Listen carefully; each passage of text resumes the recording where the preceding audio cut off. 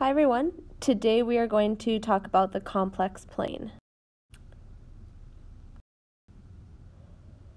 So complex numbers can be represented on what looks like an XY axis, so it can be represented on a coordinate plane, except now we're going to be calling it a complex plane. So remember, a complex number is just a combination of a real and an imaginary number, such as a plus bi.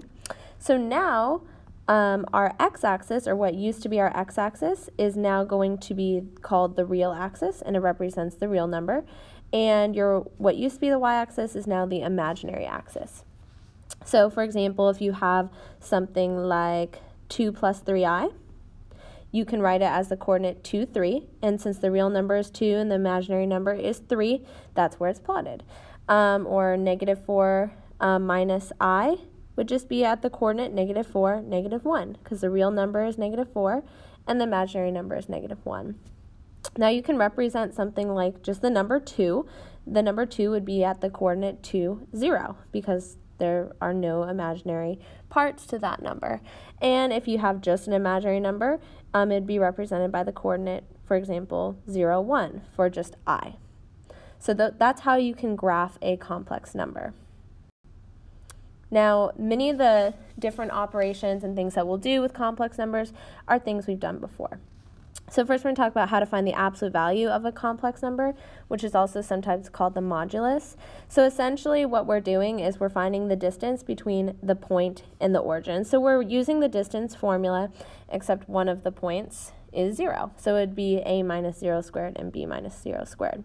Now you might notice that this looks kind of similar. It does tie into vectors. So a complex number is essentially a component vector.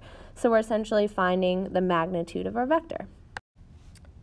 Okay, let's start by trying this problem. So first we are going to plot the complex number negative 2 plus 5i. So our real number is negative 2 and our imaginary number is 5, so it's just going to be a coordinate right up here. So it's negative 2 plus 5i, which is represented by the coordinate negative 2, 5. Now this can also be represented as a vector. And then we're going to be finding the absolute value of that, which is essentially using the distance formula.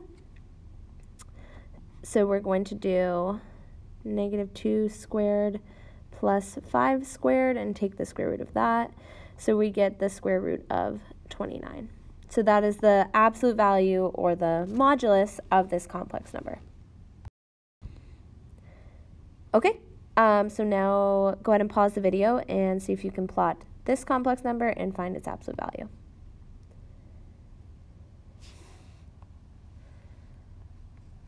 Okay, go ahead and check your answer here.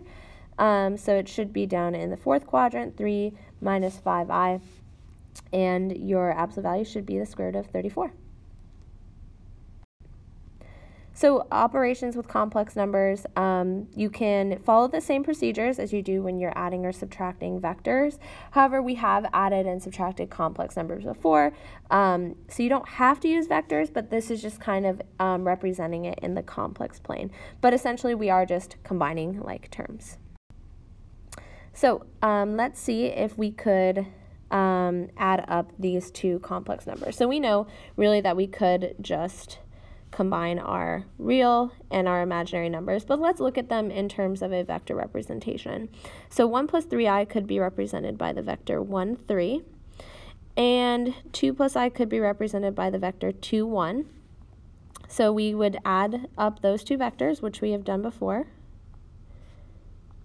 So 1 plus 2 is 3, 3 plus 1 is 4, and that gives us the complex number 3 plus 4i. All right, now let's try subtracting two complex numbers. Same idea. Just for practice, let's represent them as vectors in a complex plane. Our second one would be 3 and negative 1. And we are now subtracting. 4 minus 3 is 1. 2 minus negative 1 is 3. So this is the complex number 1 plus 3i. Okay, so go ahead and pause the video and give this problem, or these two, a try. And go ahead and check your answers here.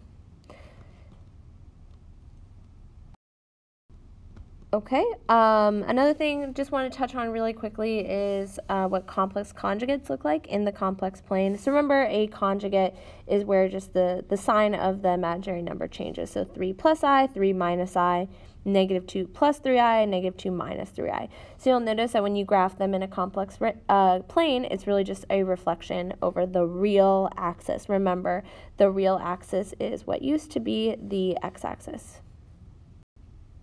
So finding the distance between two complex numbers is very, very similar to finding the distance between 2 points in a regular xy axis. It's really just the distance formula, except instead of using x1, y1, x2, y2, they're just using different variables because it's no longer in an xy axis.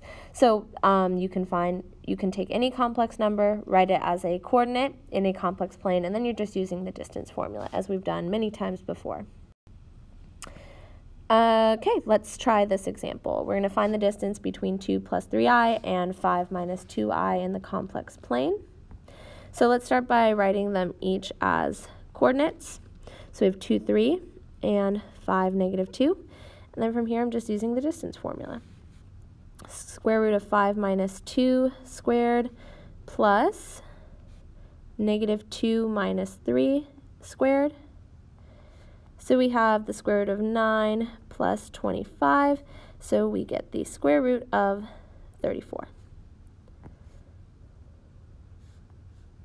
So there you have it. Exact same as using the distance formula within a normal xy axis. So go ahead and pause the video and give this problem a try. All right. Check our work here. So here are the two numbers written as coordinates, and then it's just distance formula, and you should get the square root of 82. It may not come as a surprise that using the midpoint formula in a complex plane is exactly the same as using it in a regular xy axis. You can find the midpoint between two complex numbers by adding up what were the x values, so adding up the real values and dividing by 2, and then adding up the imaginary values and dividing by 2, and that is your midpoint. All right, so here let's find the midpoint between 4 minus 3i and 2 plus 2i. So let's start by writing them as coordinates. So the first one will be 4, negative 3, and then 2, 2. And let's use our formula. So 4 plus 2 over 2, and then negative 3 plus 2 over 2. So this just becomes 3, negative 1/2. And that is our midpoint. Okay, last one. Go ahead and give this problem a try.